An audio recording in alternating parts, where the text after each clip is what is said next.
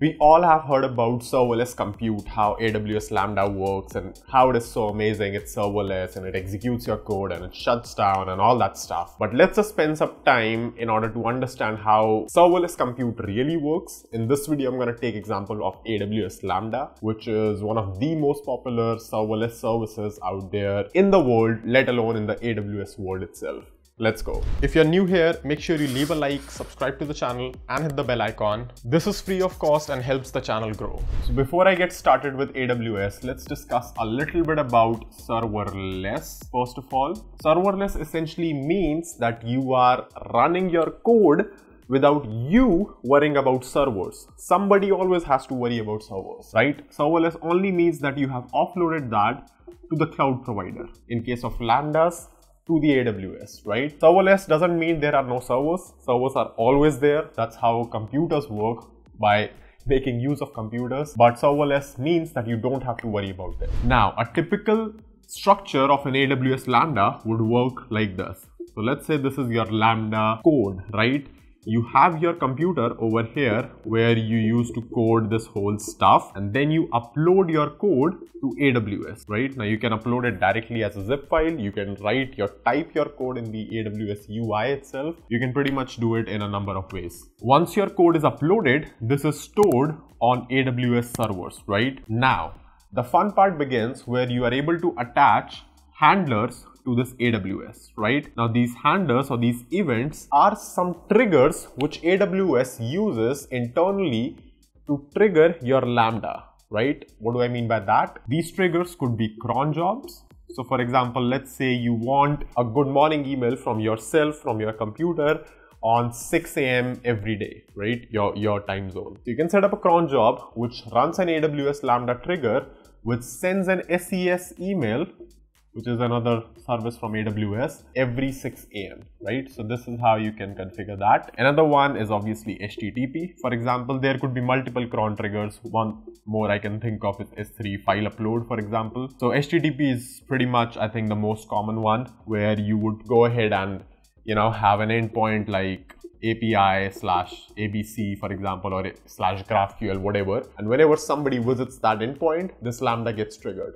Similarly, for S3 upload, you might have a bucket or anything where you upload something, then that Lambda gets triggered with the information about that S3 file, and you can work with that. All right, this is like the generic overview of how the Lambda works. Let's go a little bit deep into one of these use cases, and then finally we'll go all into the Lambda's infrastructure itself. The way HTTP works right now is that it usually works behind something known as API gateway. An API gateway is, you can think of not exactly as a load balancer, but kind of. I mean, this is like a pretty solid load balancer, not anywhere close to what AWS offers as a load balancing service. That is the Elastic Load Balancer. But API Gateway is a good start. So any request, R1, R2, all these requests coming on, certain path, for example, /GraphQL, these can be mapped to your single AWS Lambda instance, right? Or, if you're running Lambda Edge, that's a different story. And then whatever you want to do, all sorts of processing, whether that's communicating with some database inside a VPC or, having some SQS queuing system, you can do that and return the response, and that will go to that individual client. Now, this is interesting, but let's understand how AWS Lambda works internally. Now, if you had to guess how AWS Lambdas work internally, if I give you two options, the first one is containerization, the second one is virtualization. That is running a VM, virtual machine, and then running your Lambda inside it. Which one would you choose? Pause this video for a couple of seconds and think about it, and I'm gonna go ahead and give you an answer in a couple of seconds. All right, so the funny thing about AWS is you might think that because Lambdas needs to be so fast and have a great response time and they boot up so quickly as well, they have to be containers, right?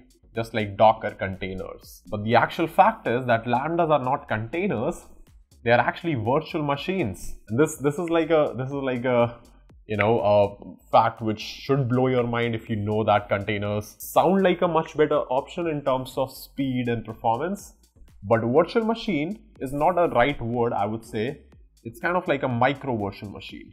Why? Because AWS developed their own infrastructure known as Firecracker. So Firecracker is the micro virtual machine infrastructure by AWS, which allows them to create these small micro VMs in which the Lambda runs. Now, the reason why Lambda does not use something like containers, Docker containers, and instead rely on booting up a full-blown virtual machine is because virtual machines are obviously more secure than containers, right? And at a scale, when you're operating at an AWS-like scale, when pretty much most of the people know about this service and are using it at some point, you cannot just give away a lot of attack surface area, right? And that is something which happens when you're running containers. So this is the reason why AWS prefers to stick with virtual machines, because they are more secure in the sense that,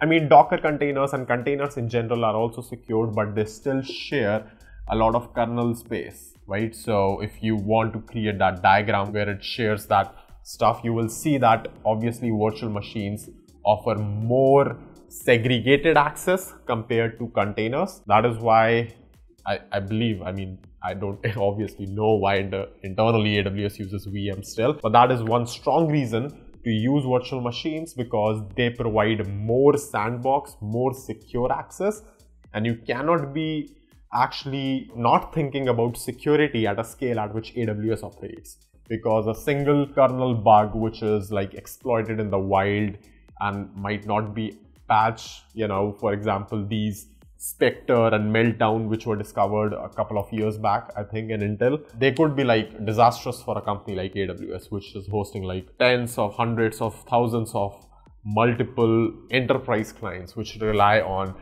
top level security. But the good thing about Firecracker is that unlike a traditional VM inside your VMware, which might take a minute or a couple of minutes to boot, this is actually fast and mostly like, you know, on par with speed with containers as well. That's why you would see that most of the crying out of people is when they see that, hey, my AWS Lambda takes 1 to 2 seconds of cold boot time or cold start times. And I mean, that's pretty awesome if you think about booting a full-blown virtual machine in a couple of seconds, right? So that's fine.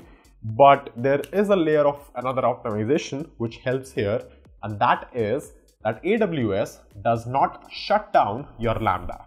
So let's say your first request comes and the Lambda is created from scratch in a couple of seconds. Then what AWS would do is that it will keep this Lambda around for a while, right? This Lambda exists, and this might exist for a few minutes, this might exist for a few seconds. It depends on AWS internal details. We don't have much info about that and internal details and the demand supply thing. But this probably is not a bad idea to consider that it will exist for at least 2 to 4 plus minutes, right?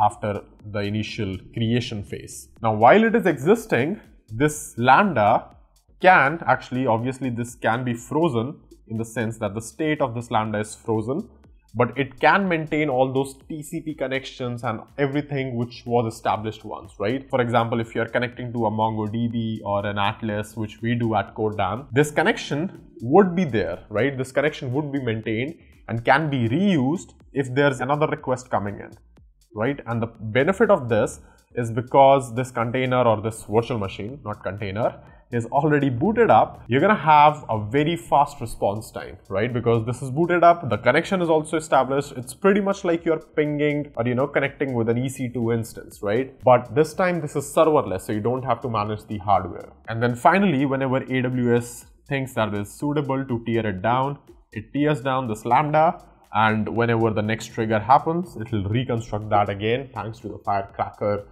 virtualization technology, it can be done almost immediately. So this is how AWS Lambda, the serverless compute, works. I hope you learned something new about virtualization, why AWS does not use containers, how it uses a Firecracker virtual machine, and links are in the description if you want to learn more about Firecracker and so on. But if you did learn something new, make sure you leave a like and subscribe to the channel. help the algorithm boost the video, help get codedamn to more people. That is all for this one. I'm gonna see you in the next video really soon. If you're still watching this video, make sure you comment down in the comment section, I watched this video till the end. Also, if you're not part of codedamm's Discord community, you're missing out a lot on events which we organize on a weekly basis to code. You already know the drill. Make sure you like the video, subscribe to the channel if you haven't already, and thank you so much for watching.